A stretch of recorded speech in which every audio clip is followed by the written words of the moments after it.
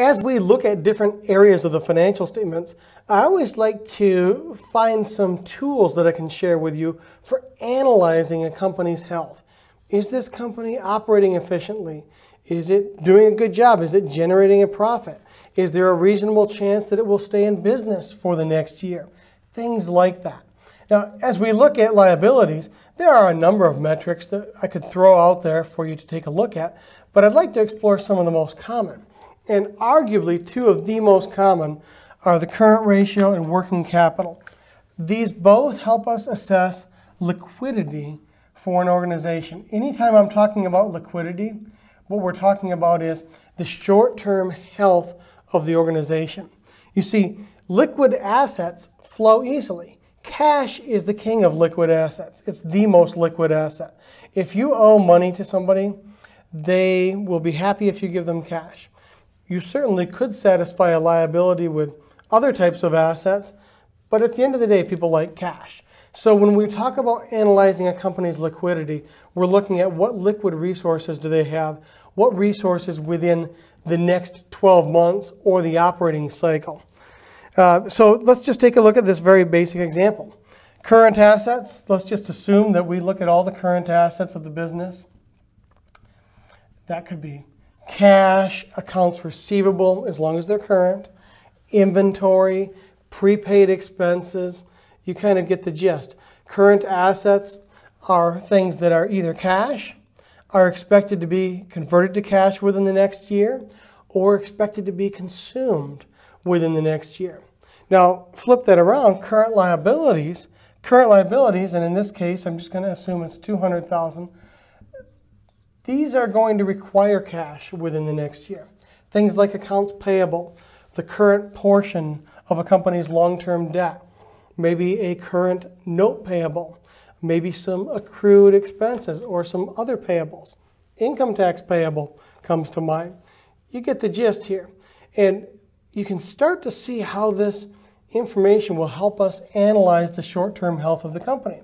Because you see, if you have $600,000 in current assets at the end of a particular year and your current liabilities are only $200,000, that means your current ratio is 3.0, which is a pretty healthy current ratio. It means you have 3 times as many current assets as current liabilities.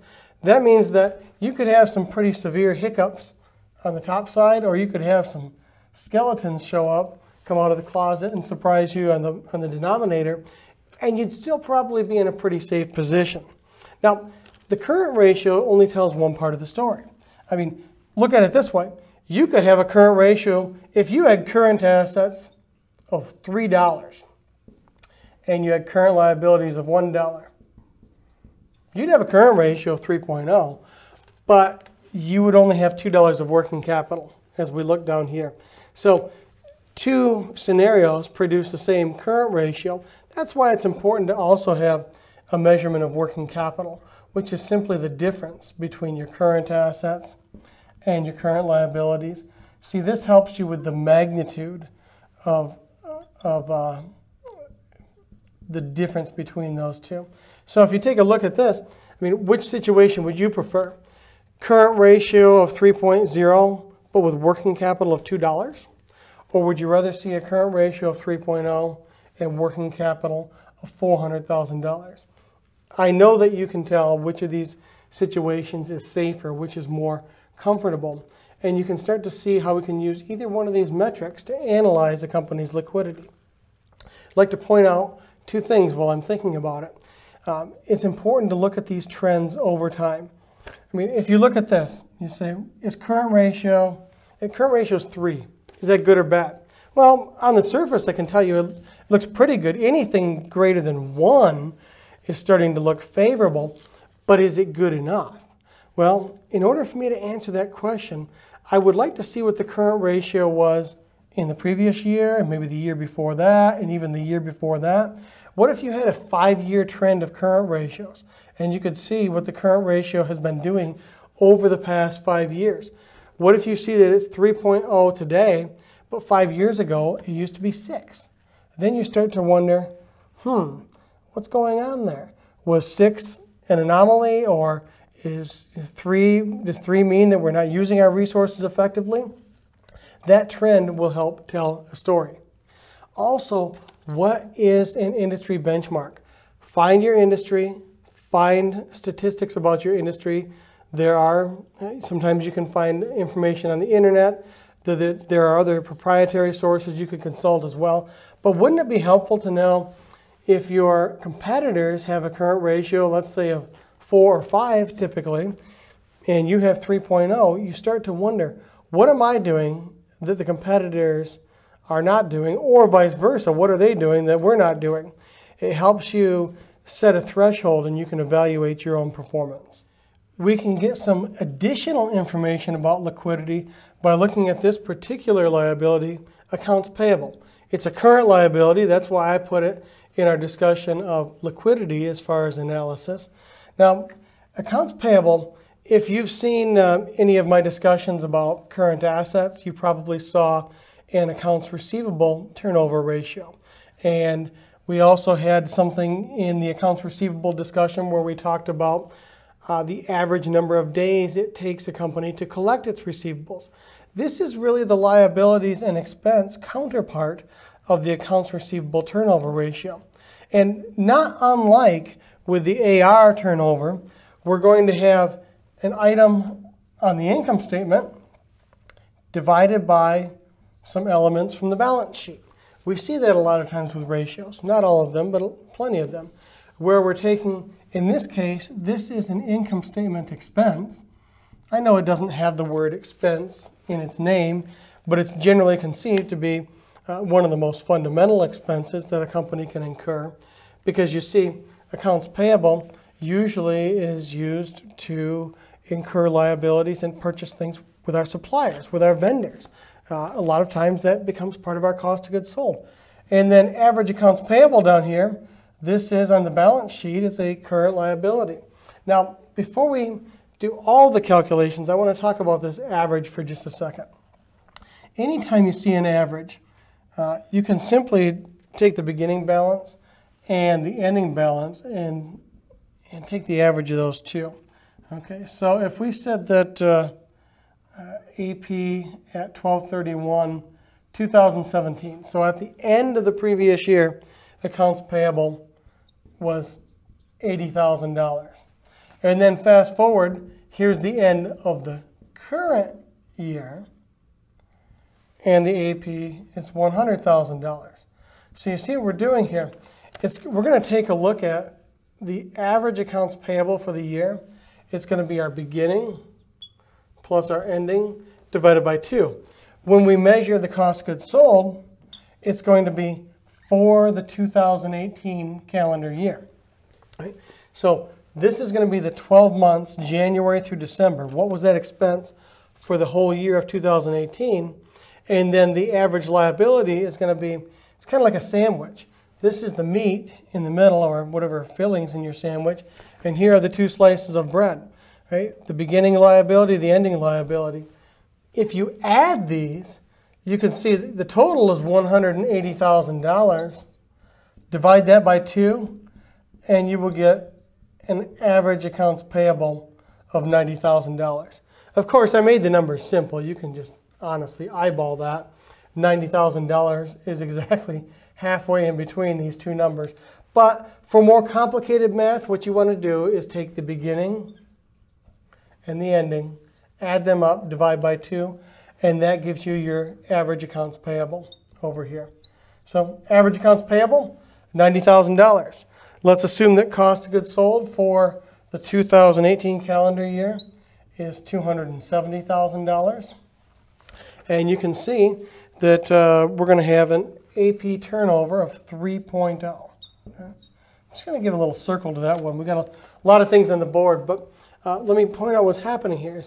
What this means is it's as if we purchase things from our vendors and then we pay them. And we purchase more and then we pay them. And we purchase more and we pay them. And we do that 3 times during the calendar year. So the question would be, is that good or bad?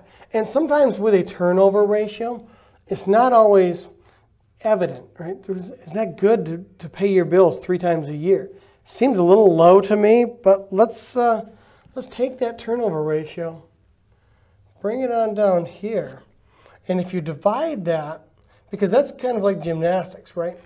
How many times during the year you're doing this. Take that, divide into 365 days, and we see that the average payment period, and I'm just going to round to the nearest whole day, is 122 days, roughly. So, and that kind of makes sense. I mean, there's 365 days in a year.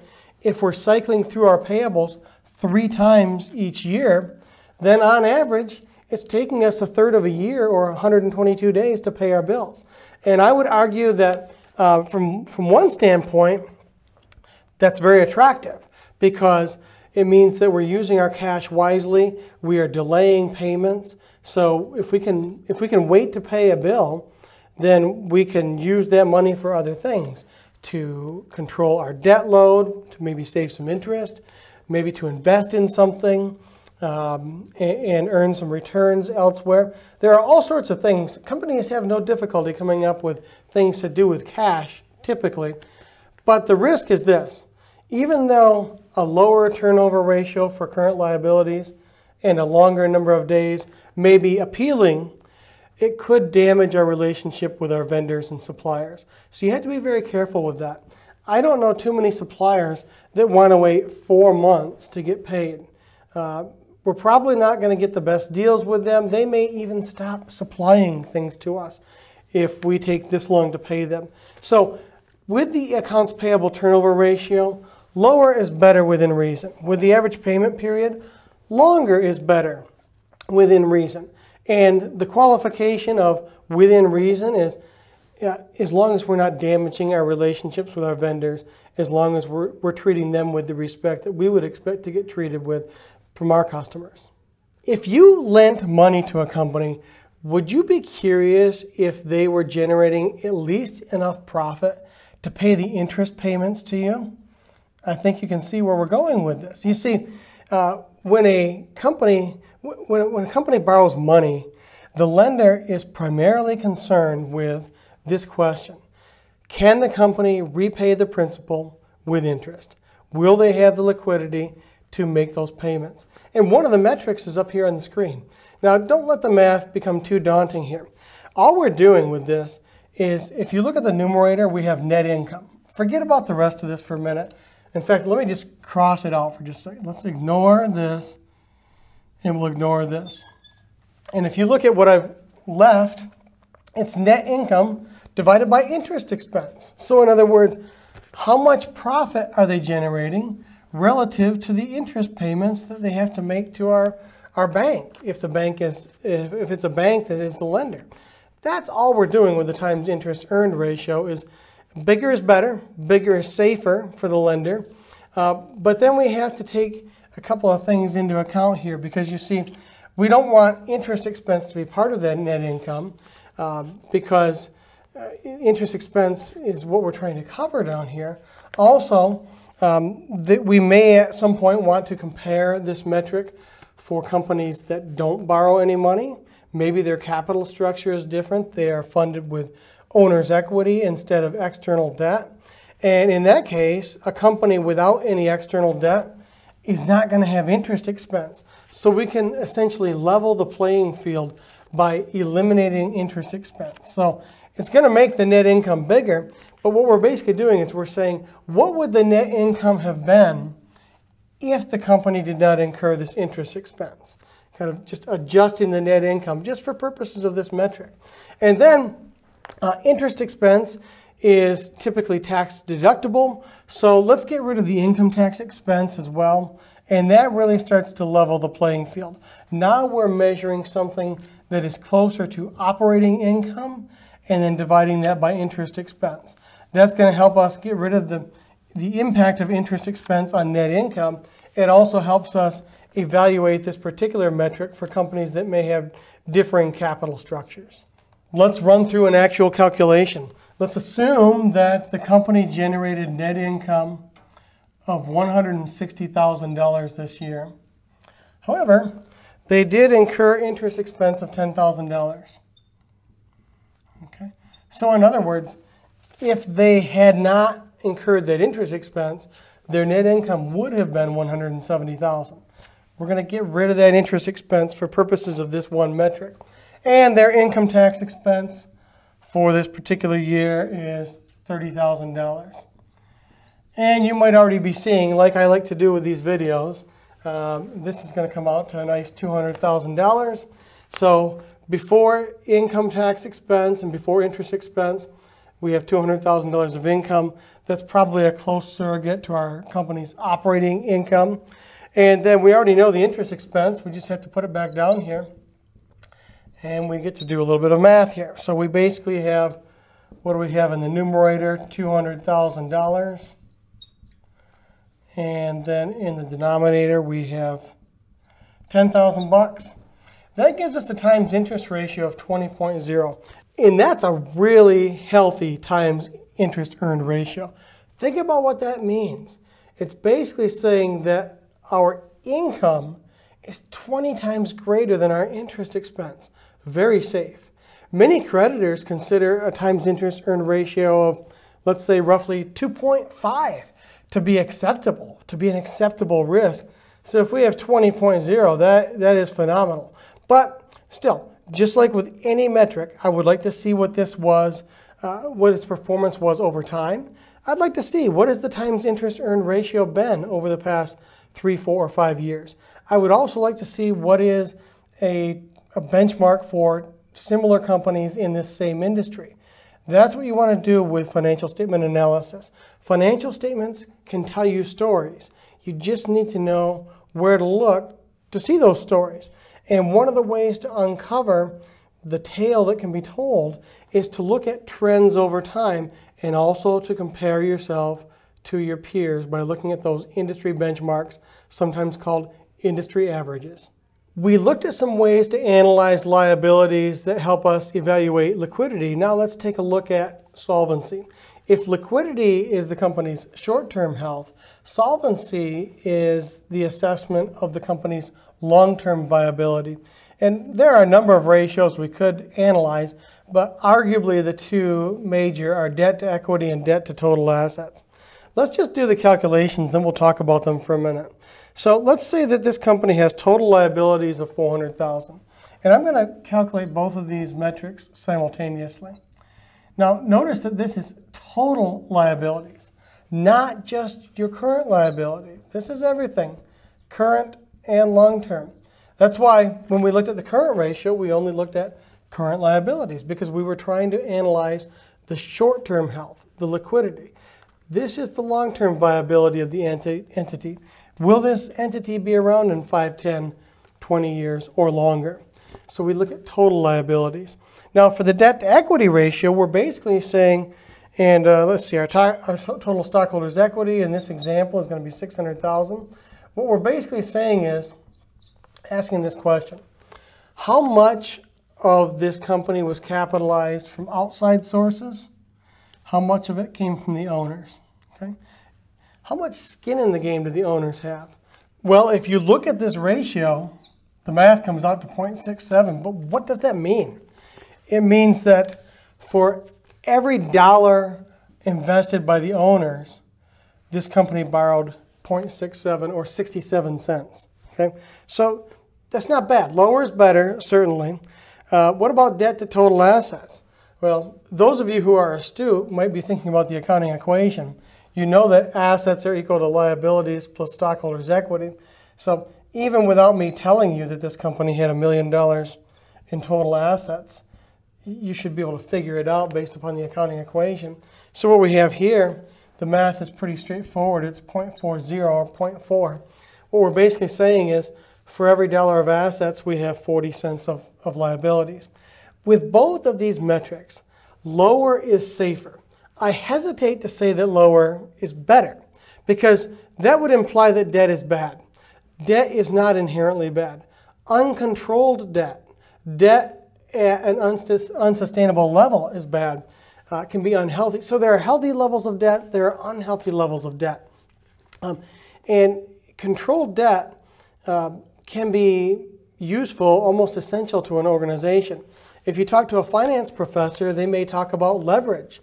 The concept that if you borrow money, let's say I'm just going to make up an interest rate, 4 or 5%, and then you use those funds to generate a return of 10, 12% or something greater, you have taken advantage of leverage. And that can be a great thing. But of course, if you over leverage the company, that lever that helped you out on the upside can come back and swing back and hit you in the head, and it can really hurt when there are bad things happening. So leverage extends your power, extends the power of the dollar, and it can work in your favor, but it can really swing back and it can hurt the company. That's why I say, okay, lower is safer here, okay?